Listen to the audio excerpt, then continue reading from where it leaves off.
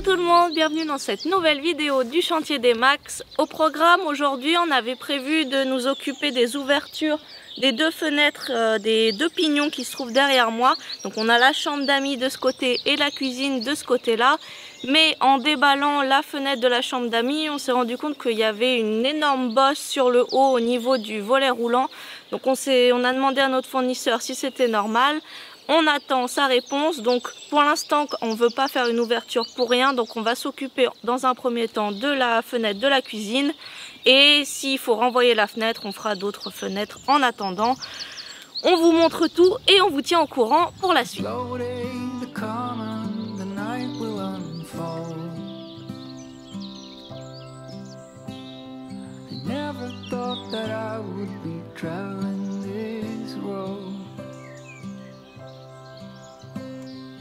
People keeps missing, the clouds seem to fade,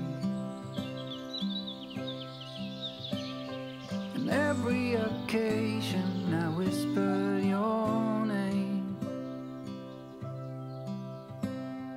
I'm happy to hear that you'll still be around.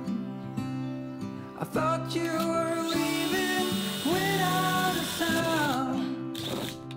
In my little world, you are both pros and cons.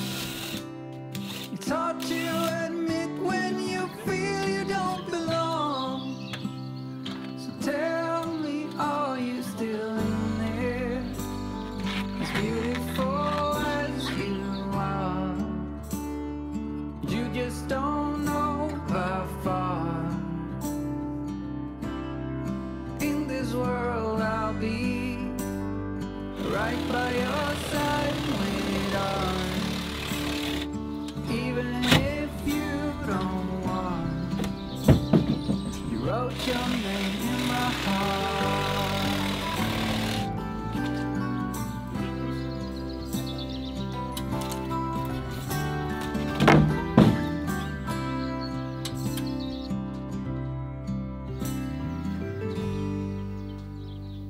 You're out where you're laughing, the curls in your hair.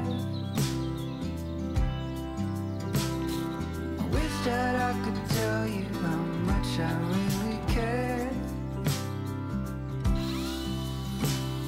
Your harmless desire, the tip of your tongue, all of your bruises and all of your fun. Tell me, are you still in there? As beautiful as you are, you just don't know by far. In this world I'll be right by your side with on, even if you don't want. You wrote your name in my heart.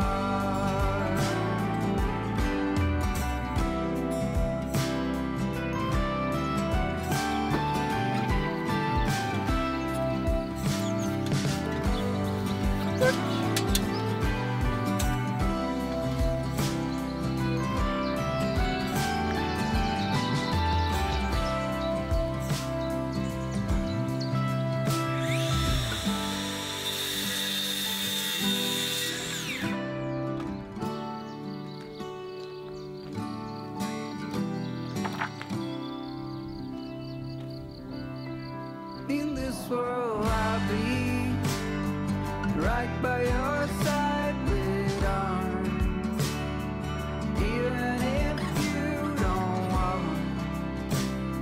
You wrote your name in my heart.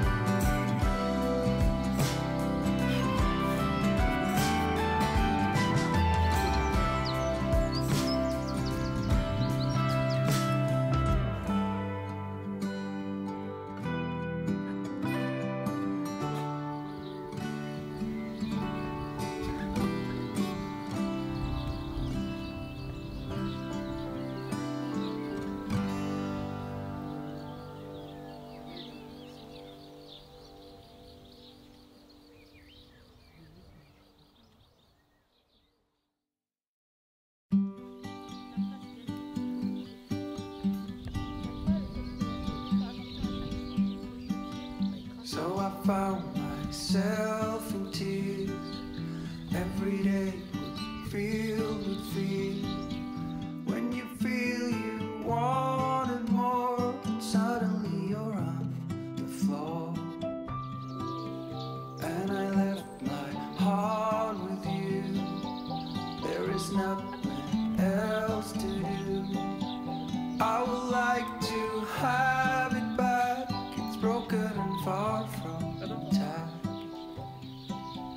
And as dangerous as it is, we couldn't wait for the first kiss.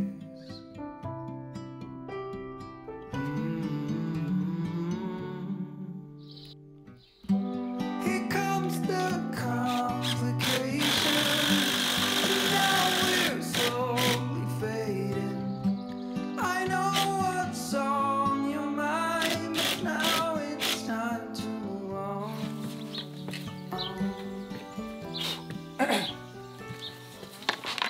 Bon, on a fixé le châssis de la fenêtre, donc ça c'était l'étape facile on va dire, on a presque l'habitude maintenant.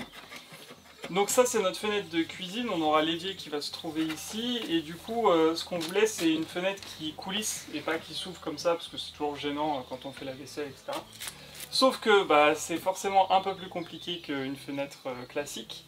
Du coup ça fait bien 20 minutes, 30 minutes qu'on est en train de se demander dans quel sens vont les vitrages, laquelle on passe en premier et tout ça. Où est le haut, où est le bas? Où est le bas, où est l'extérieur, l'intérieur. Donc normalement on a trouvé la solution.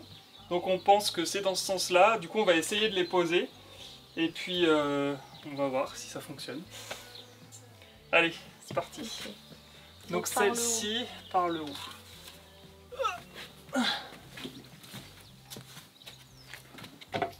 Donc sur le truc extérieur.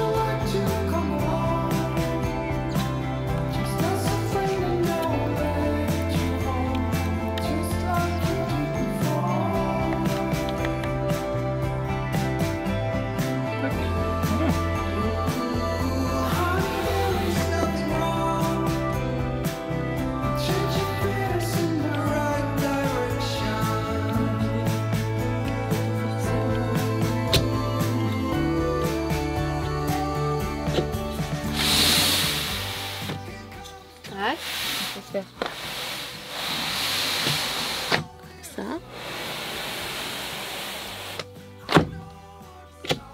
Voilà, fermé.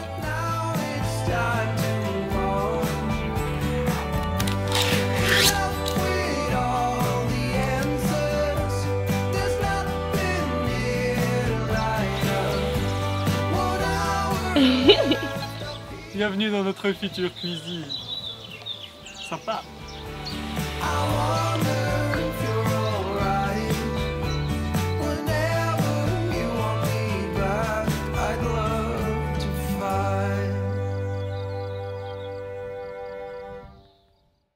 Nouvelle journée sur le chantier. Alors hier on a installé la fenêtre de notre future cuisine et maintenant on va installer la deuxième fenêtre qui va se trouver, alors toujours dans la même pièce parce que ce sera une seule et grande pièce, mais plutôt vers la partie salle à manger, là où il y aura la table. Donc cette fois ça va être une grande ouverture sur le côté qui va faire rentrer un maximum de lumière. D'ailleurs sur ce point on a eu beaucoup de personnes sur Instagram qui ont réagi sur notre fenêtre de cuisine, qui la trouvaient un peu petite.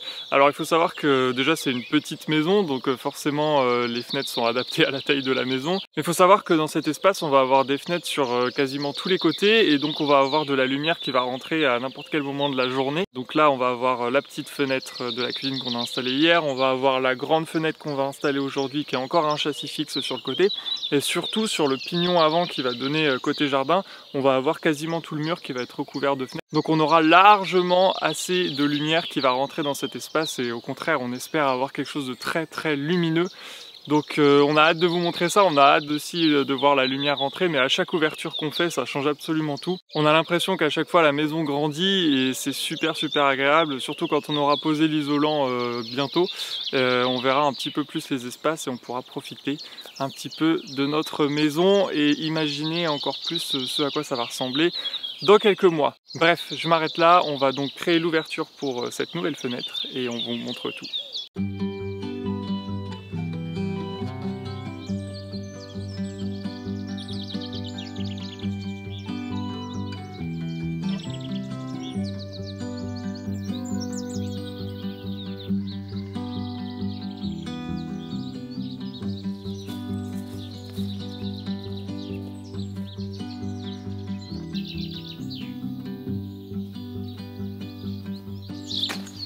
Donc ce matin on a reçu un nouveau colis de la part d'un partenaire qui s'appelle Vevor. Donc c'est un site internet sur lequel on peut trouver pas mal de produits pour le bricolage, pour la maison. Et donc on a commandé un accessoire qui va nous être bien utile pour plus tard quand on s'occupera de la maison. C'est un lève-plaque.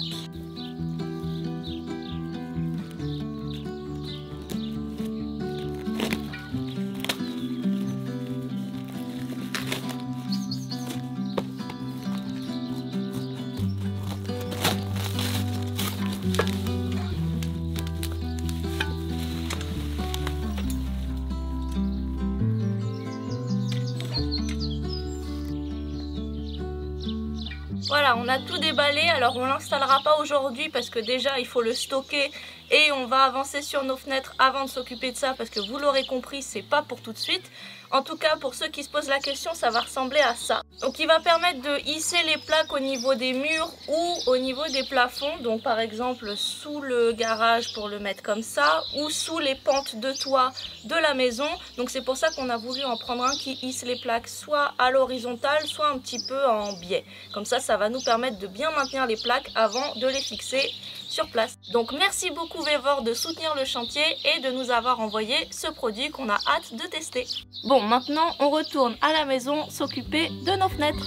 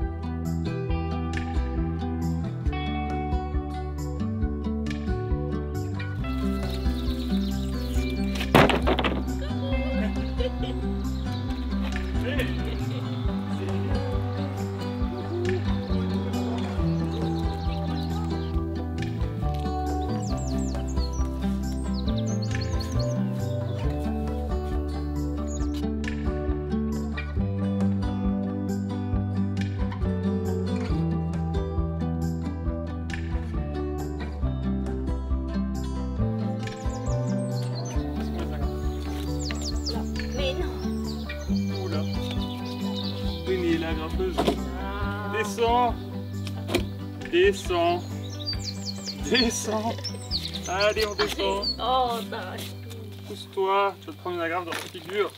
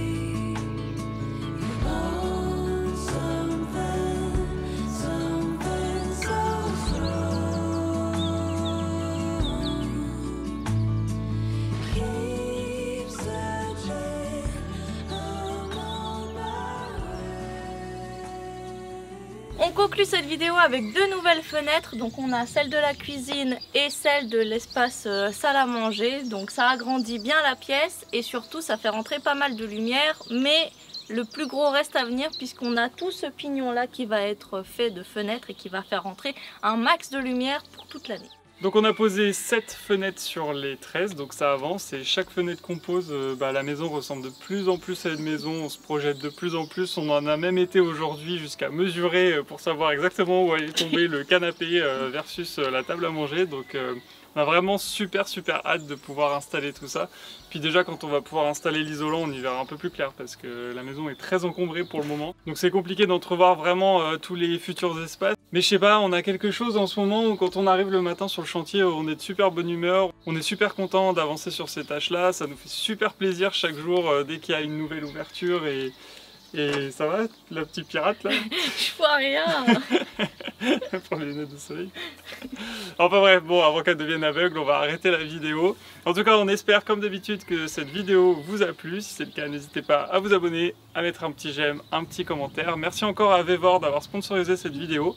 Et on se retrouve avec grand plaisir dans la prochaine vidéo. Salut! Salut.